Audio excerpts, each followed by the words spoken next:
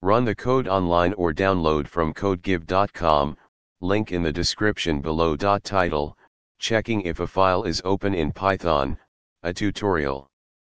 Introduction. In Python, it's essential to manage file resources efficiently, especially when handling multiple files or concurrent processes. One crucial aspect of file management is determining whether a file is currently open or not. In this tutorial, we'll explore various methods to check if a file is open in Python, along with code examples. Method 1, using file.closed attribute.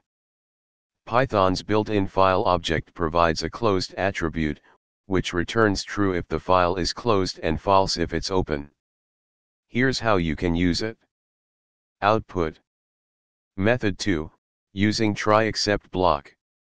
Another approach is to use a try-except block to handle exceptions that occur when trying to perform operations on a closed file. Output.